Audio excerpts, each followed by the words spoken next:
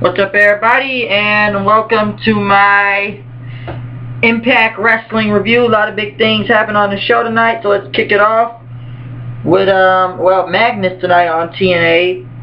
Talking about his big loss last week and how it was kind of disappointing, but he said he was gonna pretty much go on tonight because he didn't win the BFG series, and pretty much Bobby Roode saying that told him to blame himself, and pretty much Magnus grabbed him and tried to fight Bobby Roode until Bad Influence came up and started jumping him then pretty much Magnus came out to the ring saying he was hurt, but he's ready to kick some ass and everything.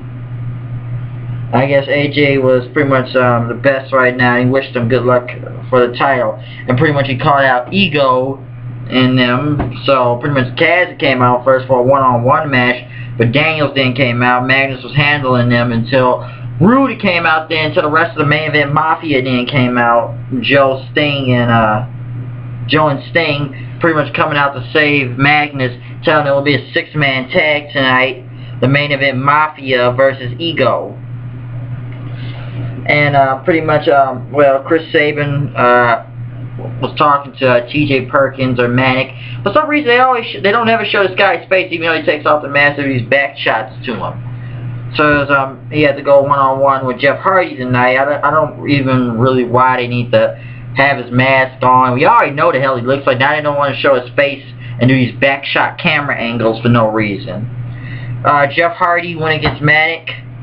Jeff Hardy defeated him with the Swanton Bomb, even though I feel like Jeff Hardy really outdid him in this match. Chris Sabin was out there watching. Chris Sabin then came in the ring and then just started attacking Manic then, taking him out.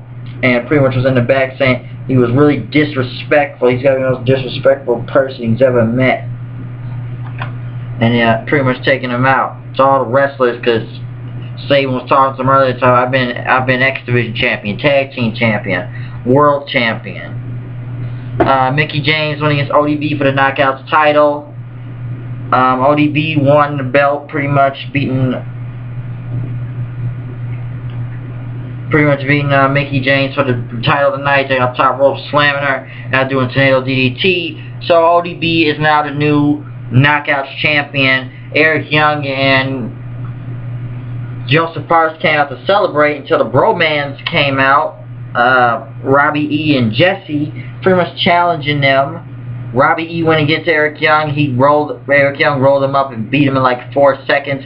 Then he challenged Joseph Parks, and Joseph Parks did the same roll. What the fuck was that segment about? It didn't make sense. Then pretty much the Romance threw Parks into the turnbuckle, and they pretty much turned to the turnbuckle, started beating up Eric Young until Joseph Parks pretty much turned into Abyss and destroyed both of them. Black Hole slamming Robbie E and choke slamming Jesse right there. So he pretty much took him out. So this segment didn't make much sense at all. It never made any type of sense. Why did it happen? Dixie Carter was in the back arriving. She was on her phone checking messages. Hogan asked if she needed him tonight, and said she had it under control. Aces and Eights came out, whatever left of them. Pretty much, as Aces and Eights went against Aces and Eights were out there. Pretty much said their vice president wasn't out there. He said, "Do you know who I am?"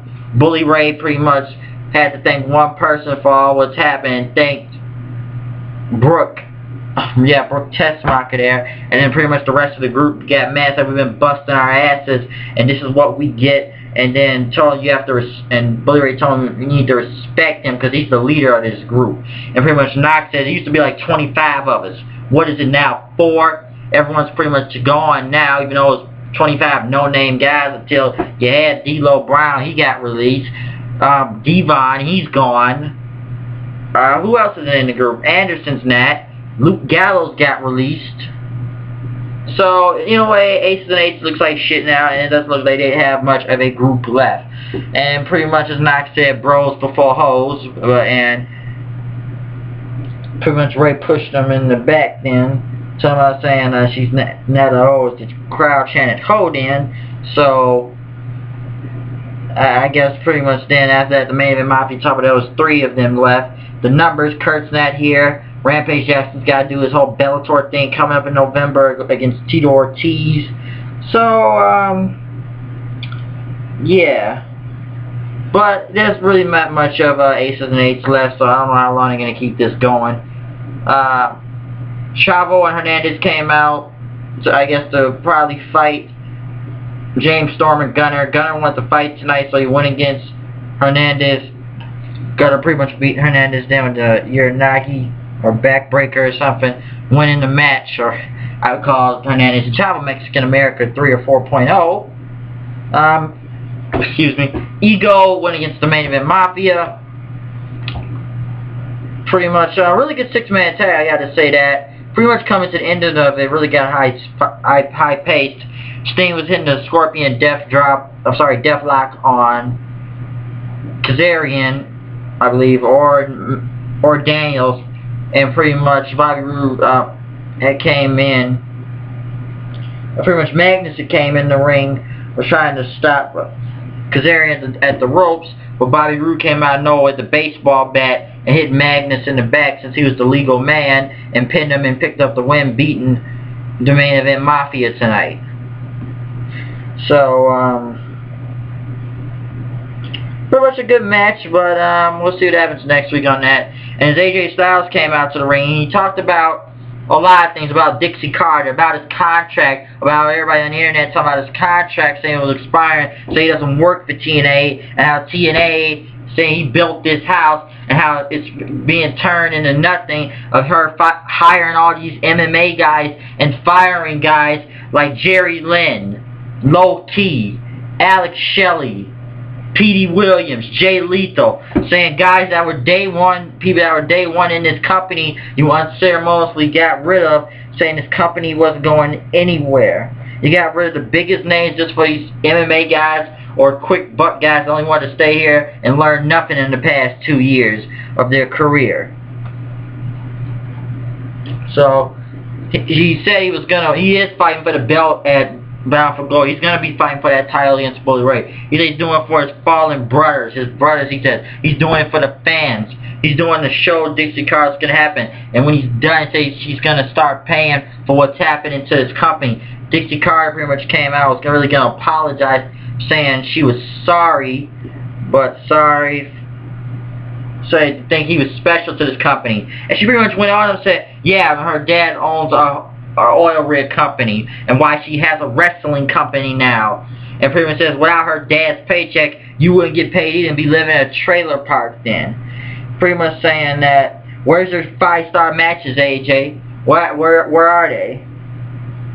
It's all about the marketing gimmick of this whole phenomenal one. It's all a gimmick, she says.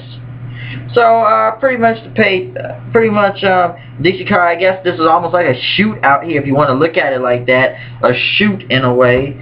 But Dixie Carter just says she runs this company trying to say, you're going to invite me to my ring, and then AJ is going to just say something like, you take that mic and shove it up, you know where it has to go. And Dixie Carter pretty much got pissed, took the cameraman's headset out of his ear, and says, cut his mic, end the show, it's over, cut the lights off, everybody pretty much booed, and ended the show there. Which, I don't get why this whole shoot thing even happened.